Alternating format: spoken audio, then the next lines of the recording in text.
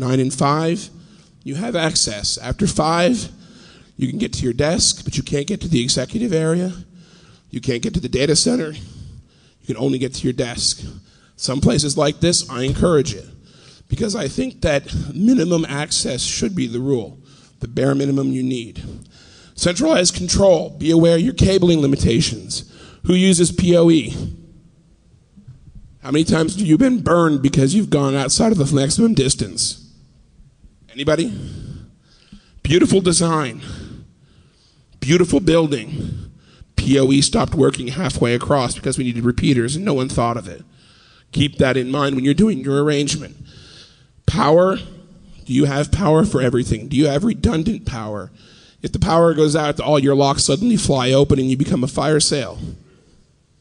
Archiving and disaster planning. Keep your security logs safe. If by some reason a disaster hits, will your security system go to your backup area? Who here has a disaster recovery plan that has a second office? So, does your ID card work in both of those offices?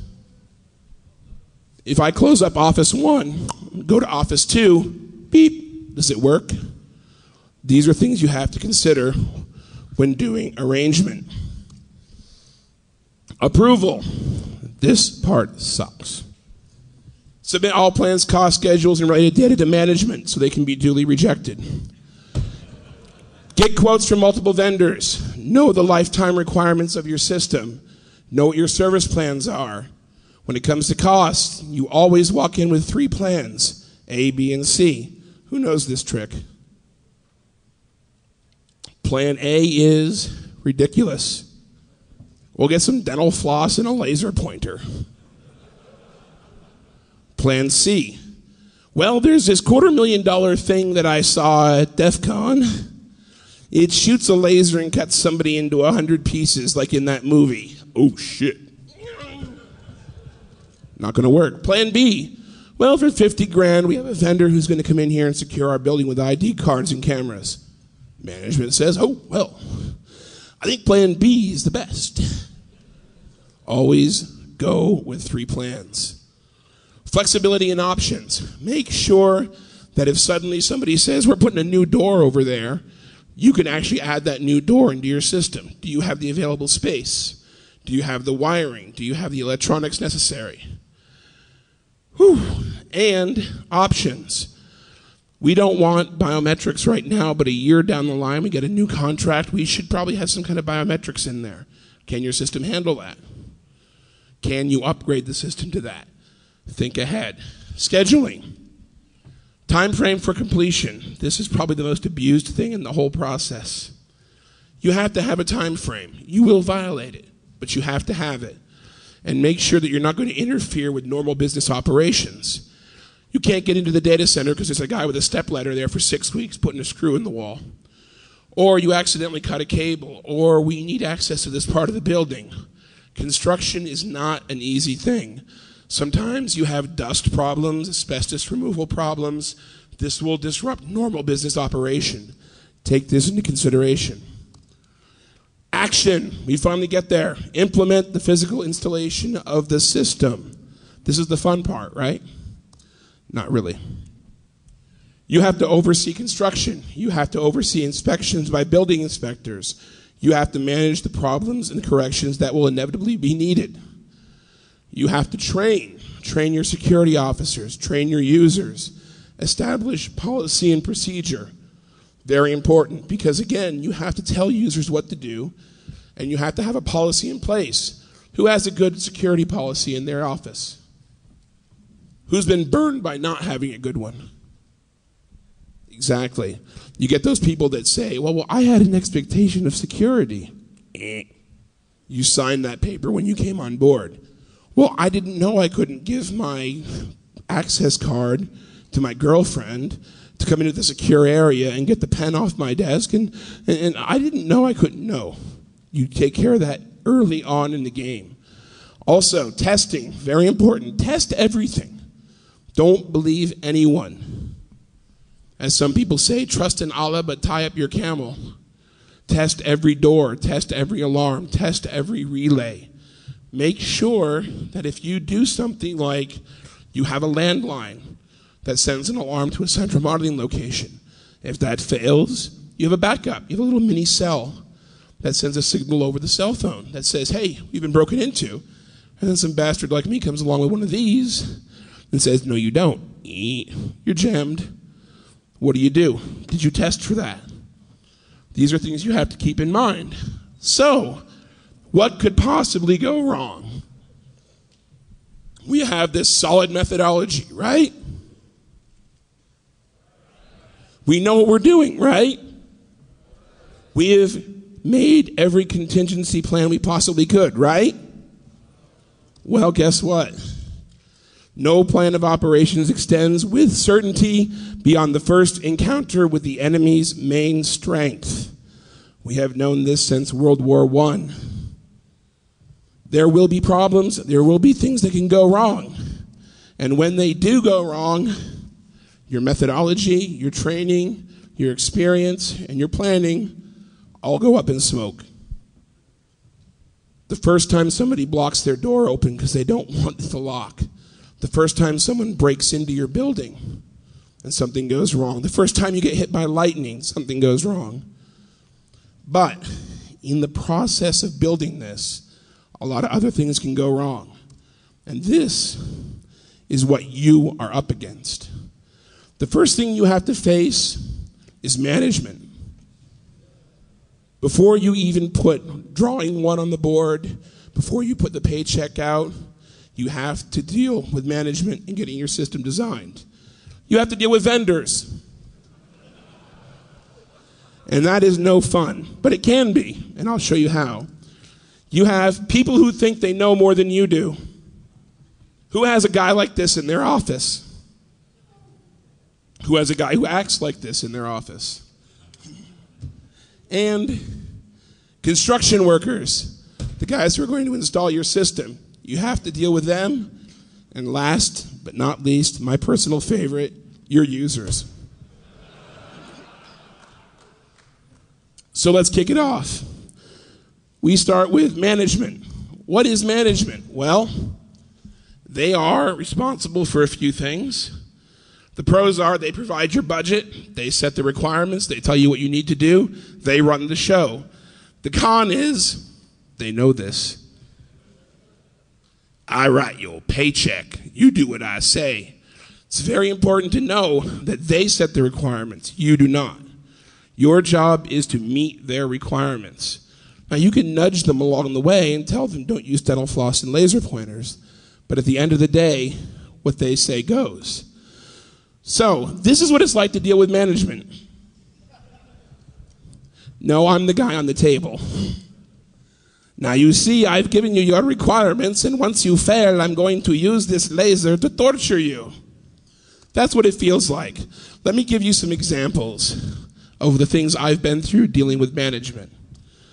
I want a state-of-the-art, high-tech system, FBI, CIA kind of security.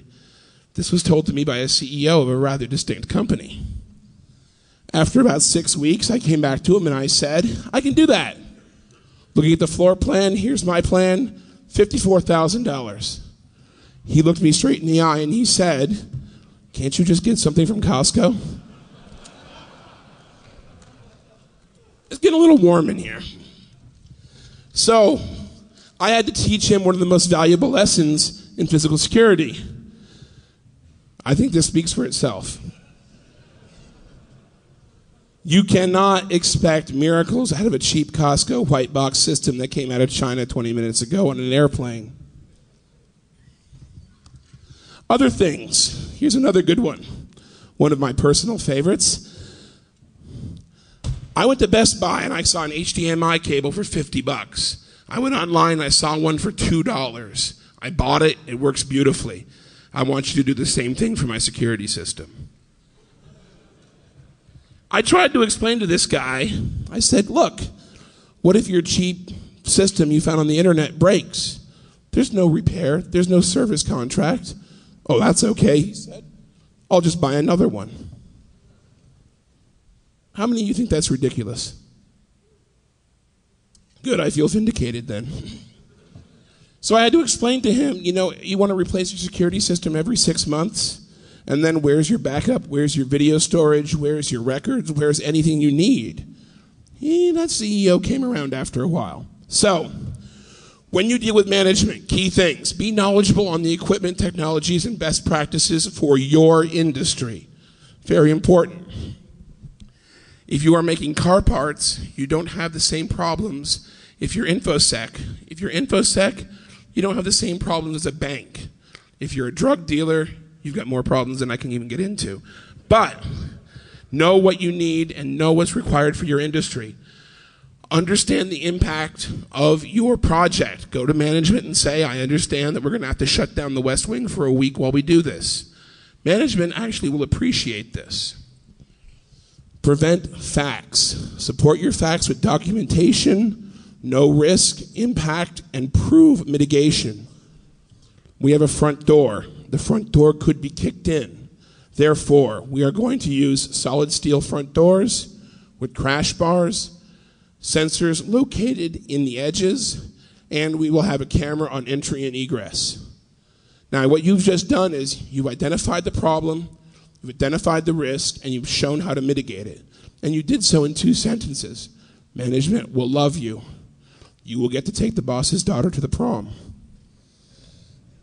Present in a factual and respectful manner, unlike what I'm doing right now. Show your work. Explain your reasoning behind every inch of your design. Why do we have 30 cameras? Why can't we have 5? We have 30 cameras because we have redundancy in every zone. Oh, that sounds good. If you don't know something, you don't know something. Very important. There is no shame in saying, I don't know. There's a lot of shame in not finding out. Go back, find out, and present. And say, this is what I found. I didn't know about this. I didn't know that I could use a mushroom stamp as a biometric ID. Okay. They make these things. If you want one, I'll design it into the system. Most important, be prepared to lose gracefully and to win by being a sneaky bastard. You will lose against management. They have the ultimate veto power.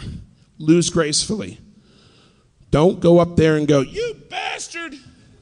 How dare you reject what I did? I put a... No. I understand your concerns, and I will address them and send you a new proposal within 30 days. Then go out drinking. The soda paradox. This is the most important thing I could tell anybody about dealing with management. This actually happened.